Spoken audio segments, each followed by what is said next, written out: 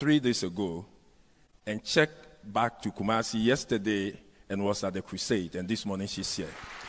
Mommy, you are welcome. God bless you.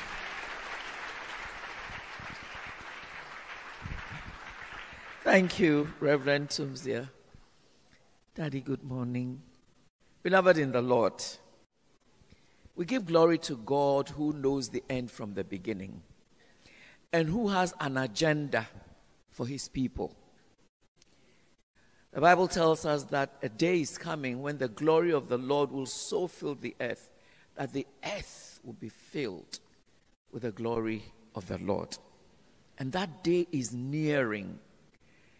And the Lord called those he thought would be willing to lead this charge and found a man, a Caleb, who wants to win territories without thinking of age.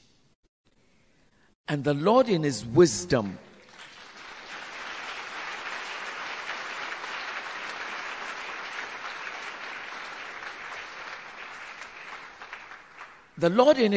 chose a very unusual period to raise this man.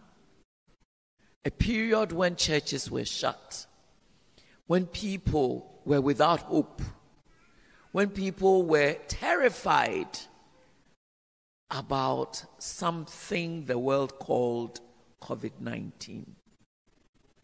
This is the time the Lord raised his servant and, like a little mustard seed, planted him, starting with speaking to people about the hope that they should have in the Lord, about the time to really believe in the Lord.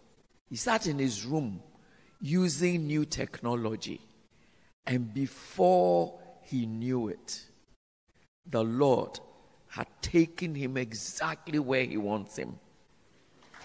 A revival in our day. And then gave him this idea of a global crusade. Even as we sit here, other people are listening because the Lord is everywhere by his Spirit.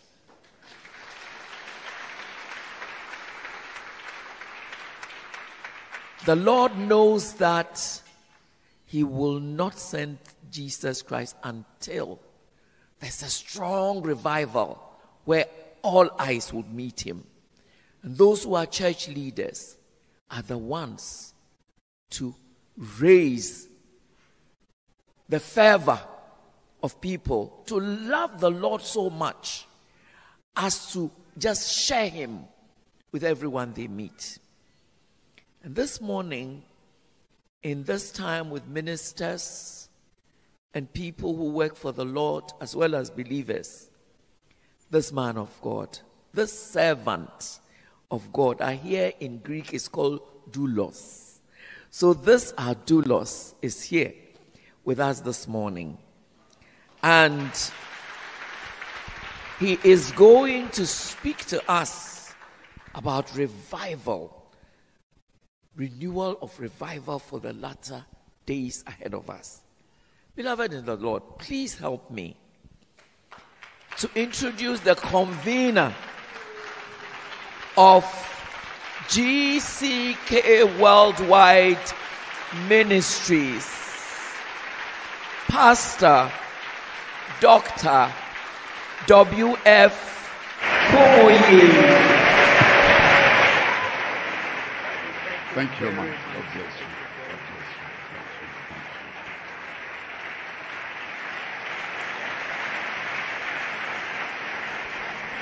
Amen. It's a wonderful thing to be in Ghana, in Kumasi, and ministry with fellow ministers and reaching across the globe. And I pray that this time together will be a time of renewal, of revival, of refreshing for everyone in Jesus' name. Father, we thank